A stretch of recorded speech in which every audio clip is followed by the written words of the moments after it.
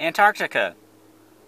It is one of the last wild places, lying like a slumbering giant, a continent the size of the United States and Mexico combined, in the middle of 12 million miles of surrounding polar sea ice. Antarctica, the bottom of the world. Its average temperatures during the coldest month in the interior hover around minus 95 degrees Fahrenheit, and the winds sometimes exceed 200 miles per hour.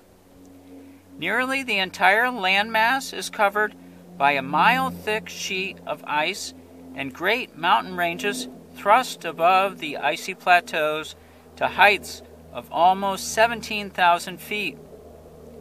For millions upon millions of years, Antarctica lay undisturbed, while the unique and prolific life that perches on its icy edges and swarms in its frigid waters slowly evolved.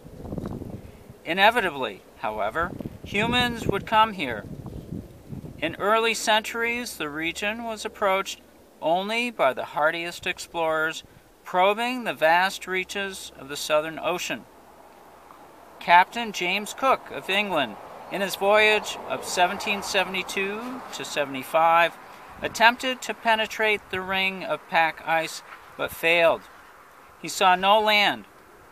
By 1820, both an American sealer, Nathaniel Palmer, and a British explorer, Edward Bransfield, were charting islands just off the Antarctic Peninsula, while the Russian Fabian Gottlieb von Bellinghausen circumnavigated the continent.